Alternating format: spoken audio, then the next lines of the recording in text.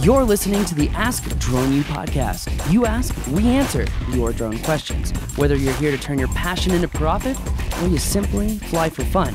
We're a community of learners and teachers who aspire to achieve greatness. We are Drone U. Hey everyone! Welcome to an amazing show today. My name is Paul. And my name is Rob. And this is episode number 542. Thank you guys for hanging out with us. Hope you're having a great week. Yeah, I'm pretty sure you are having a good week. It's spring for most, but if you live in New York, sucks to suck. Ooh, bad weather out there, right? Yeah. I haven't paid that much attention, but I've heard it's cold.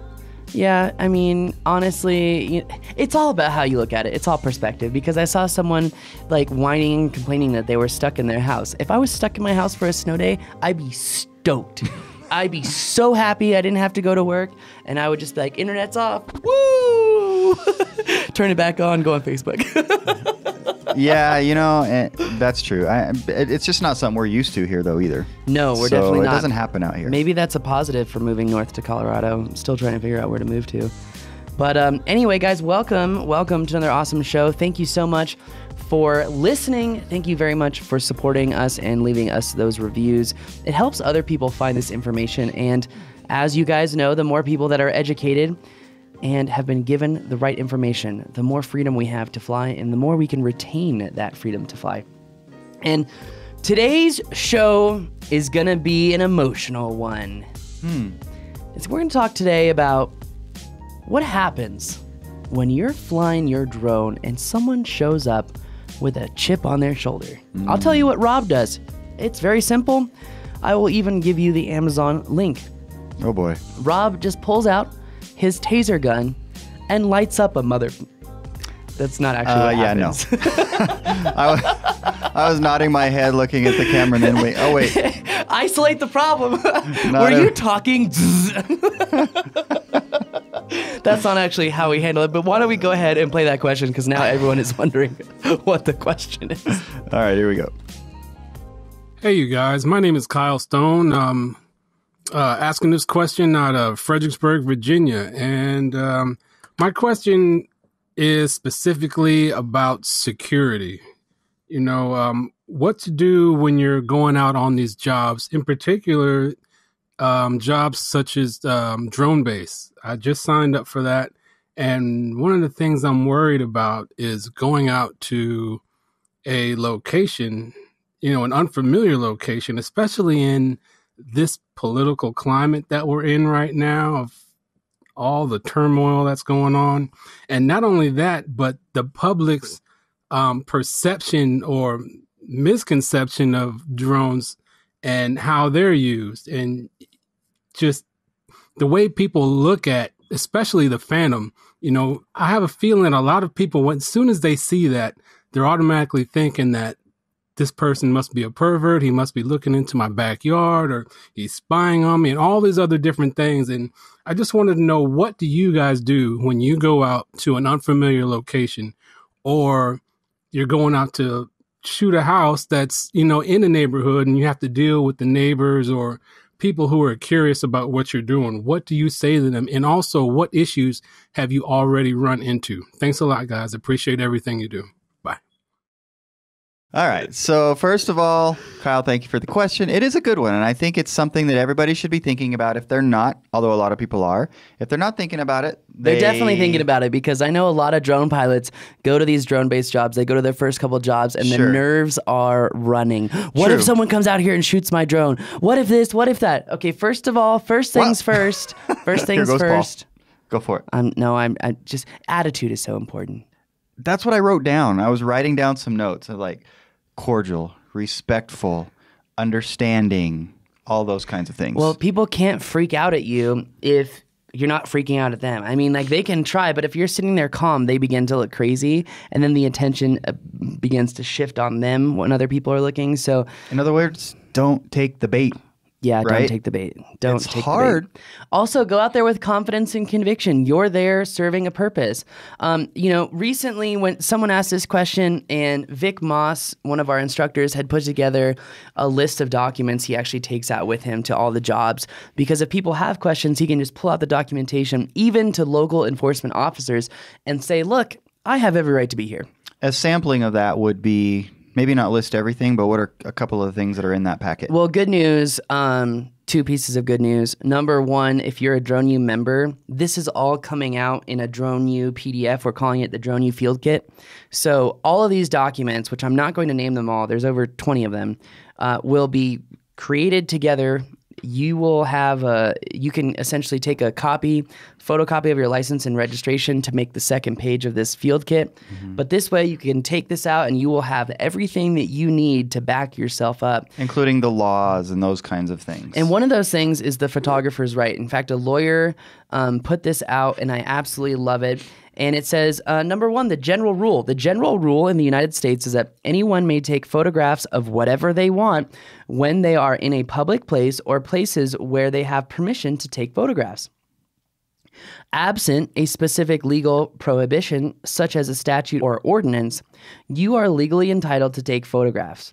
Examples of places that are traditionally considered public are streets, sidewalks, and public parks. Property owners may legally prohibit photography on their premises, but have no right to prohibit others from photographing their property from other locations. And I would guess that a large percentage of property owners would not think that's the case. Agreed. Which speaks to your preparation, going in with the right attitude. So, for example, if you've got this packet and so you're feeling armed, like, I'm ready, I dare them to come tell me I can't be here. That's the wrong attitude. Mm-hmm. Have the packet and be ready, but understand that you're going to have to educate people. And people don't know what you know. Very true. So you need to be prepared for that and use it as a tool and as a resource to help people understand, but not as something to throw in their face. Totally true. And if someone does approach you when you're out flying, it's so important to just stay calm and say, look, I'll answer all of your questions. I'll tell you exactly what I'm doing when I land the drone. So if you can just sit tight, look, I will totally help you out no matter what. It's funny too, because I know myself, I've had this happen and other pilots have had this happen. And someone comes up and they say, you're not supposed to do this. I'm calling the cops. And you know what I say? Call the cops. Call them, because you're quickly going to realize that you're wasting their time. Well, and even the way you answer that question, or that wasn't a question, the way you respond to that statement can be calm. It can be, I understand that you feel like you need to do that. That's all you have to say. You don't have to bait them with, just wait till you find out that it was a waste of your time or whatever you're going to say. No, you just have to be very succinct and say, frankly, I invite you to call the police. I think you'll quickly learn that not only are you in the wrong, but you're wasting their time. And there are very big problems and issues, and people's lives need to be saved. So not only are you wasting their time, but now you could potentially be taking his time away from saving a life. How is that going to make you feel? And by the way, you're seeing a couple of different strategies about how to go about this. And I could actually see some merit to what you're saying in the sense that you might talk them out of it and not waste the police officer's time. Oh, I really don't care if they call the police either way. Because no, I understand you don't. But at the same time, if you can avoid the police coming out, all the better, right? I mean, yes, you'd rather them not come. But for most of you flying, if you're doing a drone-based job, chances are it's going to be one battery to do the entire drone-based job. And second of all, if you pack up quickly, if you do your drone-based job, you're in and out of there. You're in and out of there before any police is ever getting there. I'm sorry, but it's so true. And then they show up at your door because but that's... No, how are they going to find out who you are? Well, no, if someone get your license plate number or something. I mean, it could happen. It's probably unlikely. We've not heard any of those kinds of stories. But the worst story that we've seen so far is some guy got attacked on the beach, and so I've had a crazy lady come up to me and so vain, girl, you vain. Anyway, and you wish. Yeah, exactly. Oh, yeah, I didn't know where she was going with this one, but we were in Newport Beach, and we were flying, and the lady was like, are you taking pictures of the beach? And I was like, I sure am. And she was like, you know how I am. I'm a little blunt. So, do as we say, not as Paul we do. Does. I'll say we, just Paul. Hang with just you. One guy. Anyway. And I was like, you know what, though? Do you see the sunset, the way it's kind of striking the horizon line and making that nice red color? Isn't that gorgeous? That's what I'm trying to capture. And then she was like, oh, well, I was just worried. And I'm like, well, worried that there's a beautiful sunset? And she's like, just that you were taking pictures of me on the beach. And I'm just like, do you see my screen? You look like a dot on the beach. Just one dot. Yeah. Not 3, just 1. And not a particularly attractive dot. I didn't say that. I know you didn't. And nor should you. I mean, like, dude, we could make some really funny YouTube videos on this. Like, how to respond to an angry person that doesn't like the fact that you're flying your drone. Step 1, confrontation. Oh, gosh. So this would be a right way and a wrong way video? Yes. Okay. And then the lady comes up and you just take a propeller and you slap her across the face and you say, shut up. No. Don't do that. Don't do that. But anyway, we could come up with some really... that could be fun. We could make some funny YouTube videos. I mean, it just reminds me of the guy who throws gasoline on everything. Like, oh, I need to barbecue some chicken, throw it over here, throw it on the grill, and some gas, and it's done. Right. You're just like, whoa. And by the way, that person who says they're going to call the police, if they're going to go call the police, they're going to have to dial the number.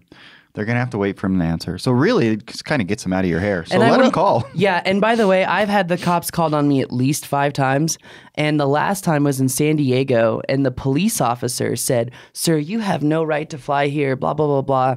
You're supposed to be 5 miles away from an airport. And I looked the lady square in the eye. I said, ma'am, can you read an aircraft sectional map? And she responded to me, no. I said, well, then how do you know exactly where I can and can't fly? Because if you can't give me the legal verification for the statement that you just made, it is null and void, and I will not follow your authority because you have none. Again. It worked, Rob. I don't know what to tell you. It worked because it's like you're saying in a nice way, look, you don't want to know how I really want to say this to this lady. Okay, I'm sure like some guys are probably being like... Nice is a relative term, but go ahead. Yes. I wanted to be like, oh, no, you didn't, girl. No, you didn't. All right, let me pull this sectional out, and then you're going to teach me how to read it and explain to me why you think we can't be within 5 miles of an airport. And if you can't do that, I want you to sign my map because I'm going to post it on YouTube about how you told me I can't fly here, yet you don't have the authority to tell me that, and you couldn't read the sectional map to actually know where I can and can't fly. That's what I wanted to say to her. Yeah. But... Public embarrassment doesn't help with any situation, and going about it the Rob way is definitely the right way. Because, in fact, we were there with Xavier, and Xavier was actually like, he's actually correct. He actually is a guest on one of the biggest podcasts about drones in the country, and he knows this stuff inside and out. And then pulled out the sectional map and showed her, oh, nice. And then she was like, "Oh, well, okay, guys. Well," it was funny. Her tone went from like bitchy authoritative cop to understanding, compassionate, empathetic. Well, good. And, kudos to her for having the ability to change that attitude, because pride can often just escalate. Totally. And guys, I'm really just, I'm joking about how to go about these situations for just comical relief, because... And we just had the New Mexico State Police in here we were talking about drone stuff, and then I was joking about, getting pulled over by state police and getting a ticket, and he goes, well, Paul, one thing that you did right is attitude. Whenever you're talking to an LEO, whenever you're talking to someone like that, attitude is so important. If you want to make friends with police, never be confrontational, ever, because even if you're in the right, it's human nature to just like be defensive. Well, sure, and particularly in being in their position. Oh, yeah. And I feel bad for a lot of police officers. In fact, there's a police officer who called into the show from Chicago who wants to come on the show to talk about how to talk to LEOs. We've got to get him on. And I'm all about it. I get pressured about 80 things from you and Tim per day, and I'm all about it. It is not going to the top of the priority list, though, for all the things that we're doing. This is how this relationship normally works with Rob and I. It's a love. Yes. Anyways.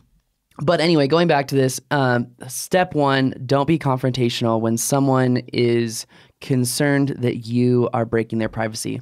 Step 2, let them know that you'll answer their questions and their concerns as soon as you land. If they're very aggressive, land right away.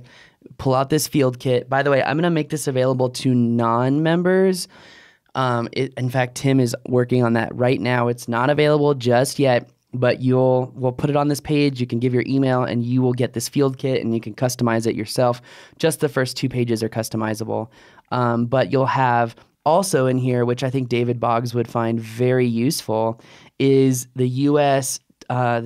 Federal Code, Title 18, Part 1, Chapter 2, Section 32, which very clearly discusses that shooting an aircraft is actually a federal crime.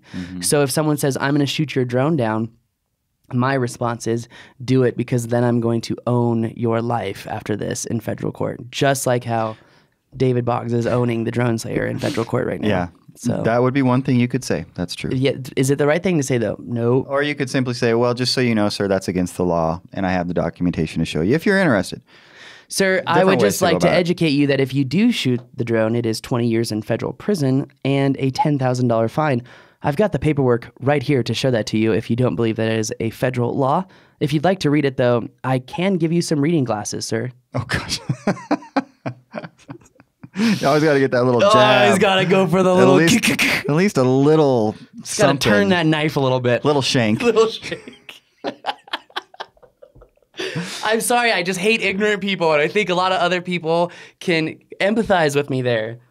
So, Indeed. And that's why I think having the officer on the show talking about how to talk to LEOs is going to help everyone out. Absolutely. Absolutely. Are you uncomfortable yet, Rob?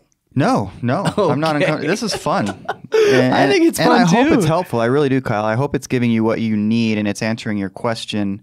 There's not a magic formula. The reality is you're going to deal with people that are just uncomfortable with what you're doing, and you just have to be prepared for that. Exactly. And how you handle it, how you respond is going to control the situation. A lot of people don't believe that you can control other people's responses by how you talk. There's books and books and books on it in psychology. I recommend you read them because you can truly control the outcome of situations by how you handle them. Yeah, and starting with a simple word of respect. I would start there. And in fact, Chris Voss used to be one of the master negotiators for the FBI. And he's hostage negotiator. Yeah. And he would always talk about, in order to get respect, you have to give it, because in hostage negotiation, these people think of themselves as commodities traders, that people or hostages are just commodities traders. And as soon as you try to meet them on their level, they instantly break down that wall of aggression and anger, and you're actually able to communicate with him, and you're actually able to have a conversation with them.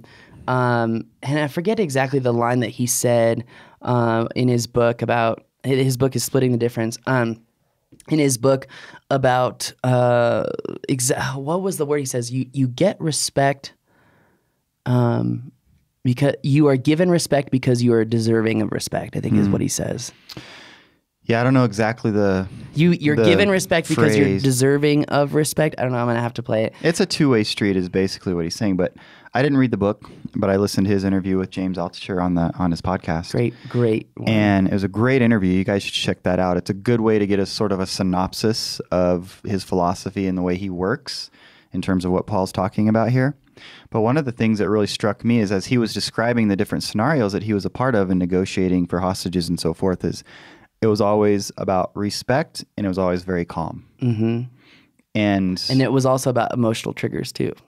It was about emotional triggers, which is why I was joking about the glasses thing. Yeah.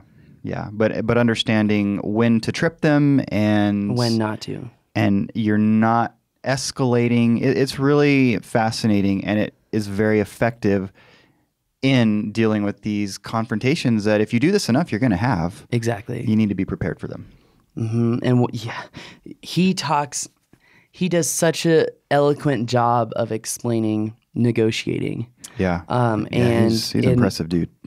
It's important because you can compare it to business negotiations, but you can also compare it to these interactions that you may have with angry people in this political environment. Absolutely. And at the end of the day, people want their fears calmed. They don't want to be fearful. Right. And if you can be that, if you can be calm and be responsive and be respectful, and if someone comes up yelling and angry at you, sir, I understand you may have some fears and you may have some concerns, and I totally understand that. But in order for the safest outcome of this situation right now, please let me land and let's discuss this. Right. Boom. Yeah, and just think, you could be winning, one person at a time. It's helping the industry. Yep. And if they don't respond to that, then you slap them and say, Rick James! On that note, Kyle, thank you for the question. We do appreciate it. And guys, if you have a question and you want a crazy answer, go to askdroneyou.com. Get them in as we love to say. If you're thinking the question, a lot of other people are as well. Be the one that gets it in and gets it answered for everybody. Yeah, and I just want to say shout out to Kyle for Nova, living in Northern Virginia, and I had to do the Rick James because Dave Chappelle is from Northern Virginia, D.C. area too. Went to Duke Ellington. So anyway, you scared me, but I'm okay now. All right, well, thank you. Anyway, guys, that's going to do it for us today. Don't forget to leave a review. Don't forget to share the podcast. This could help with some interaction, and it could save a life. So please let your friends and parents know about the show. Yeah, why not? My name is Paul. My name is Rob. This is Ask Drone You.